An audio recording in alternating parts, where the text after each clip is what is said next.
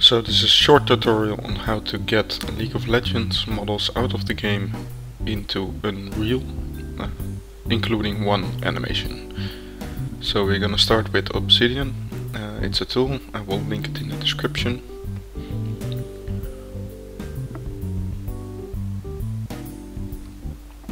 And then we're gonna navigate to our League of Legends folder, Game, Data, Final, Champions. And then open one of the WAT files. Let's start with any. And then we need to extract it to a folder. In this case I'm gonna extract it to my desktop extraction folder.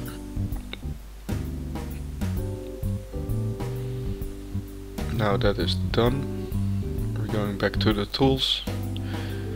We're gonna make a model file for it. So we're gonna go to our extractions, we're gonna go to skins, we're gonna go for the base one, open the skeleton, open the mesh, let's include an animation, and let's do the idle animation, convert it, and then open up Cinema 4D. I don't know on which versions this will work. I didn't got it to work in the Lite version, but on this older version I have, it will work, or at least it works for me. And we're gonna open the file that's exported to the skin/base folder. Make sure to include animation. Let's check if the animation is playing.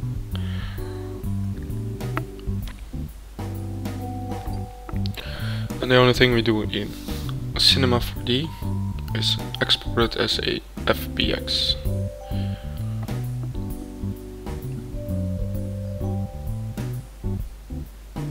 Make sure it's set to make sure it's set to 7.4 and not 7.5. Blender will not take that, or at least 2.8. Blender will not take that. We don't need to save it, we didn't change anything, we just made a new export to a FBX.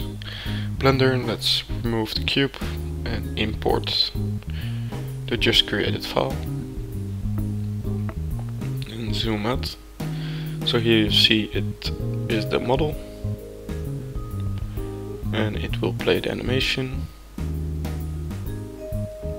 But the timeline is too long, so here we can see it's 91 frames, so let's change the end to 91 frames.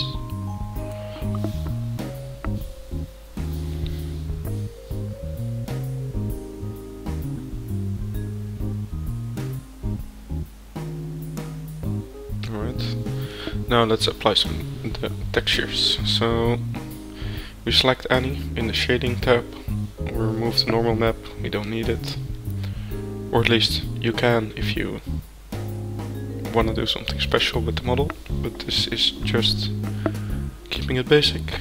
We're going to the assets, and we're going to the skins folder, the base folder, and we're going to open the one that doesn't say 2 times or 4 times. We're going to open the one that is the highest in size. So here we have it. Texturized any. Let's turn off the specular, because in LOL it doesn't do that.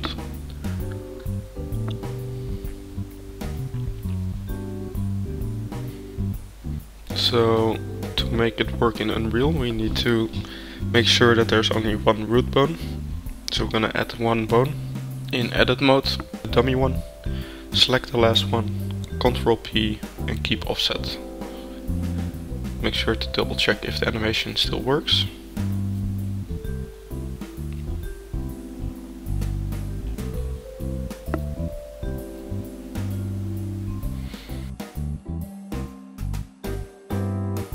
Let's first save it, of course.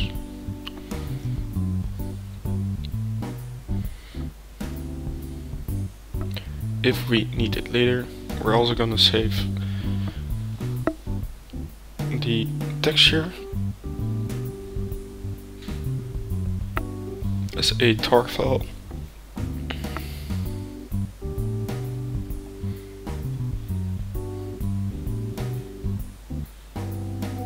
and then we're gonna export it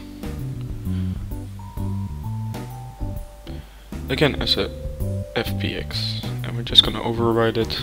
We don't need the old one anymore, and we don't save because we already saved before. So let's open Unreal.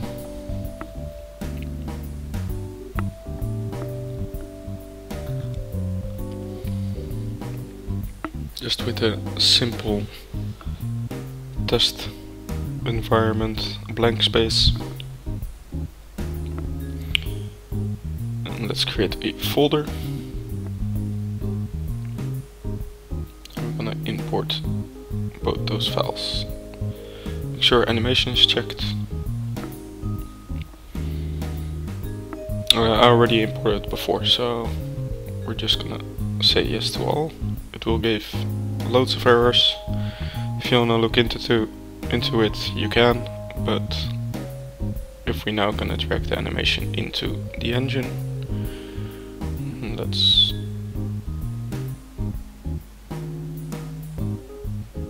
just put it somewhere nice, play it, and there we see that Annie is in Unreal Engine with the actual texture and animation. The only thing is that you have to do some tweaks to the texture if you want to.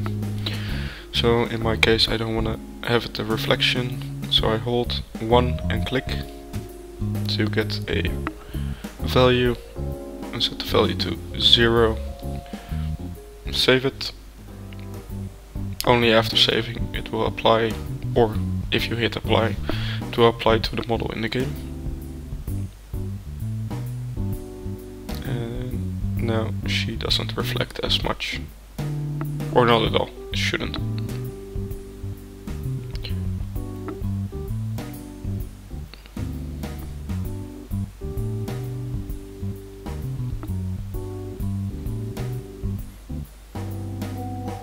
So sometimes some of the characters have weapons, like this one, and what happens then, because it imports as one model, is that if we apply the texture in Blender,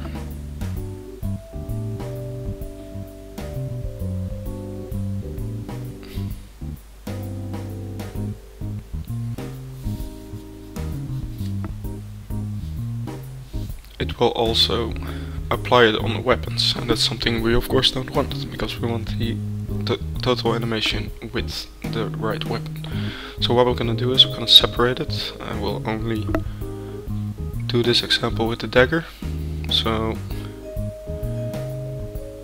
easiest way is to select the mesh selection tool, select one mesh, press Ctrl L for every step until everything is selected, then press P, and we're gonna separate the selection. Don't worry that it shifted position. If you go back into the mode itself, it will be fine. Then we're gonna select the dagger, go to material, make a new material, and there we go. I'm gonna have a image texture because there's a separate texture for the weapon. Not the prop one, the weapon one. And then we're gonna connect that one, and with the dagger selected we're gonna remove the default material. That was the original skin, and here you see that now the right dagger is selected. Just as a disclaimer, this is just a method on how to do it. There are ways of different methods on extracting models out of League of Legends, but for me this one worked the best.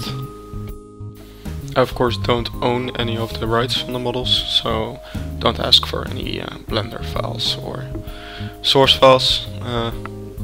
You can basically get them yourself.